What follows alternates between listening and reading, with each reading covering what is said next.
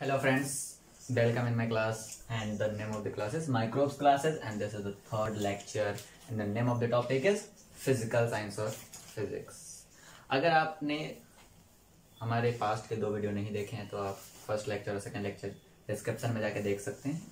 हम आपको यहाँ पे ओवरव्यू दे दें। हमने सेकंड लेक्चर में आपको बताया था कि ब्रांच ऑफ द साइंस क्या था, एक ब्रॉड हमने उसे क्लासिफाइड किया था क्योंकि हमारा क्या मेन एम है, हमारा मेन एम है कि हम यहाँ से साइंस सबसे पहले पढ़े हैं, उसके बाद हमने ब्रांच ऑफ द साइंस पढ़ा है, अब हम फिजिक्स पढ़ेंगे, उसका थोड़ा केमिस्ट्री पढ़ेंगे और उसी तरह से थोड़ा बायो के बारे में पढ़ेंगे। उसके बाद हम क्या करेंगे, आपको एनसीईआरटी की तरफ लीड करेंगे और 10th के लेक्चर्स आपको मिलेंगे, 12th के लेक्चर्स मिलेंगे, 9th के लेक्चर मिलेंगे और 11th के लेक्चर मिलेंगे। 9th और 10th साइंस के और 11th और 12th आपको किसके मिलेंगे, बायो के। अगर आप लोग का सपोर्ट रहा तो आपको बीएससी के भी बायो के, जूलॉजी के लेक्चर मिल जाएंगे।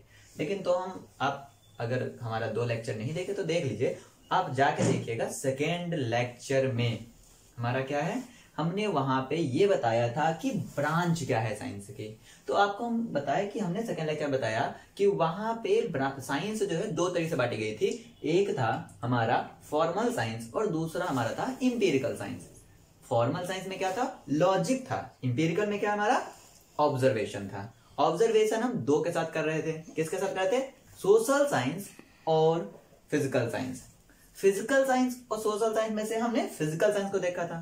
फिजिकल साइंस जो था वो फिजिक्स कहलाता है और फिजिकल साइंस में जो फिजिक्स टर्म है, ये फिजिक्स टर्म आया कहां से, ग्रीक में फ्यूसिका से, जिसे हम फ्यूसिस बोलते हैं, और लैटिन में फिजिका से।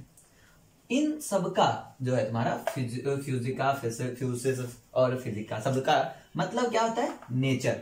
मतलब क्या है कि फिजिक्स या फिजिकल साइंस क्या है, physics and the physical science is the discipline of the science which deals with the study of nature. अब नेचर की बात करें तो नेचर बना हुआ है सिर्फ 2 चीज से, किससे, मैटर और एनर्जी से। इन दोनों के बीच में आपको बहुत ही, आप अगर पढ़े हैं साइंस 6th क्लास से 8th क्लास तक, कहीं ना कहीं आपने ये पढ़ाई होगा इक्वल टू एमसी स्क्वायर। बस ये नहीं पढ़ते कि रिलेटिविटी का प्रिंसिपल है, लेकिन अल्बर्ट आइंस्टीन ने इसे दिया था और ये रिलेटिविटी का इक्वेशन है। उन्होंने बताया था कि एनर्जी और मैटर, मास कैसे एक दूसरे में रिलेशन रखता है। दूसरा अगर हम यहाँ पे देखें तो मैटर और एनर्जी, क्योंकि ये हमारा कोई भी नेचर जो है 2 ही चीज से बना हुआ है, एक मैटर से बना है, एक एनर्जी से बना है। तो हम यहाँ पे इन दोनों की स्टडी करते हैं, इन दोनों के बीच में इंटरेक्शंस की स्टडी करते हैं, कौन कौन से इंटरेक्शन हुए।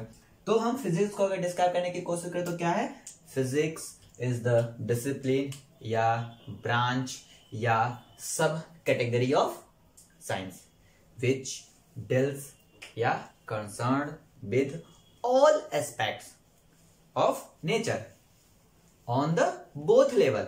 यहां पे लेवल क्या है, माइक्रोस्कोपिक एंड मैक्रोस्कोपिक, मतलब बहुत ही सूक्ष्म में जाए और थोड़ा हमें दिखाई भी दे।